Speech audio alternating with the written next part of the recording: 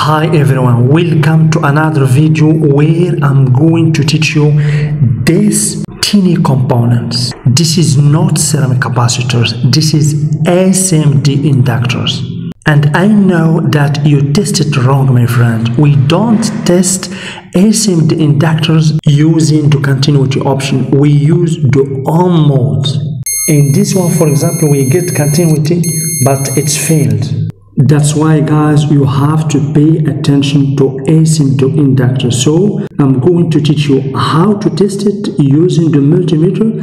I'm going also to teach you how to replace it if it is failed, because those inductors doesn't have any value or reference here above it, like those. For example, for this one we have 1R0, means this is 1.0 ohm. This one, for example, we have 2R2, this is 2.2 ohm, because always R, this is a decimal number, means we have 2.2 ohm. This one here we have R36, means this is 0.36 ohm, means 0.36 ohm.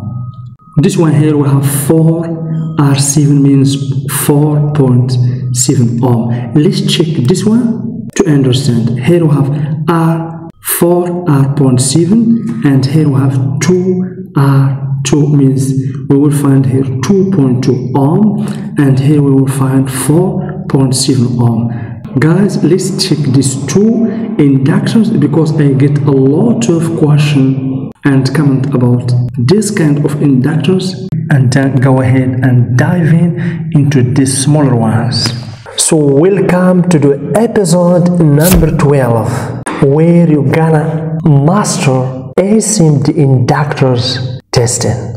So guys, thank you very much. Please don't forget to like, share the video, and stay tuned for upcoming videos, because our challenge is to test over 1000 components, different components, in a daily basis. Every day I'm going to upload a new video where I will test a different component.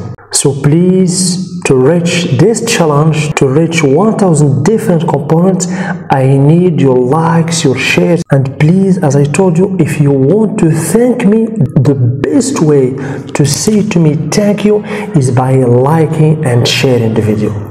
So let's begin with this one, guys. We have here 4R7, means we have to find 4.7. Let's check, as you can see in the multimeter. Now let's check this one, my friend. We have here 2R2. We should find about 2R2, as you can see, 2.3. Nice, 0.2. Amazing. This one is failed. If we check it, we will not get here any reading. We will get up line. So let's check. Look, my friend, one probe here, another probe here. Do you see? Nothing in the multimeter. Nothing. Even if I use the continuity option, look, and recheck, do you see? Nothing. We have upline. So this one is bad.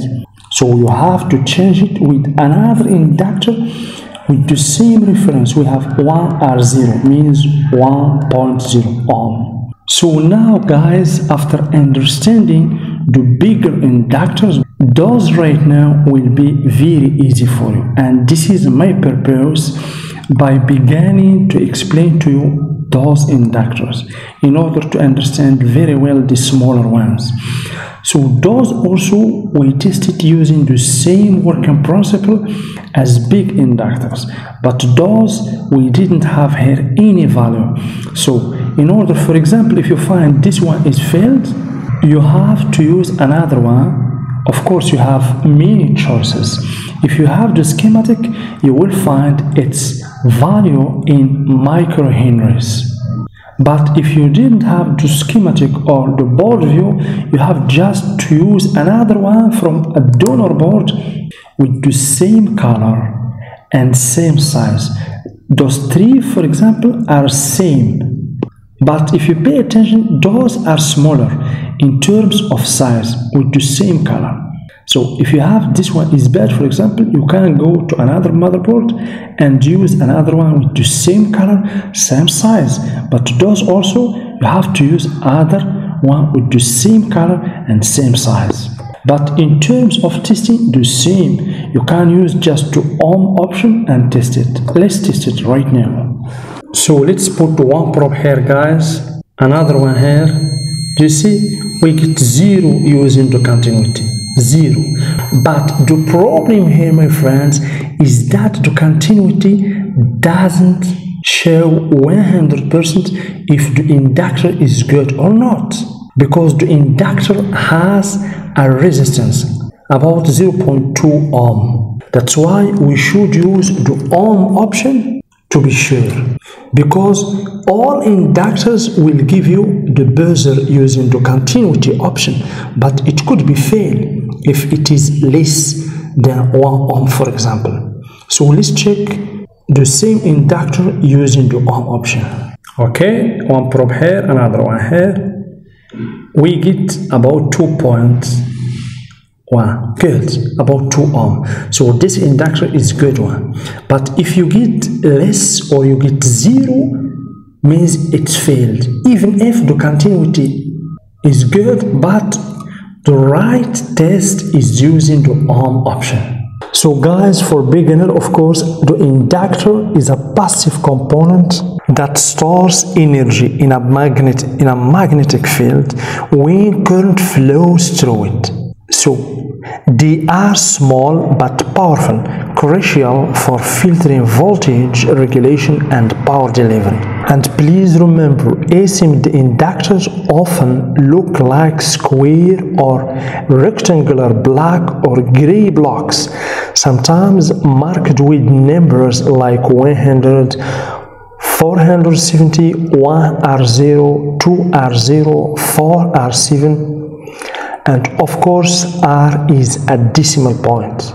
And to test an inductor with multimeter, first you have to do a visual check to find any burn marks, broken solder, discoloration, etc. So a healthy SMD inductor should show very low resistance, near 0.1 to a few ohms, depending on size. So guys, good inductor should show 0.3 ohm or less. Bad inductor, you will get up loop or very high resistance.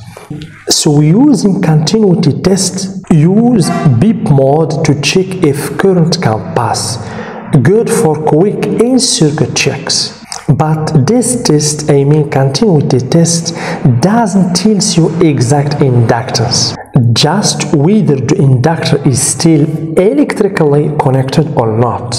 So guys, here is some common mistakes testing in circuit without isolating. Mistaking inductors for capacitors or resistors, expecting accurate inductance with a basic multimeter, ignoring size with value correlation. Bigger doesn't always mean higher inductance. And here is some pro tips. Use an LCR meter if you want to accurate inductance. Check datasheets for marking if readable. Keep a known good board for comparison. Always test with power disconnected. So guys, thank you very much. Please don't forget to like, share the video, and stay tuned for upcoming videos, because our challenge is to test over 1000 components, different components, in a daily basis. Every day I'm going to upload a new video where I will test a different component.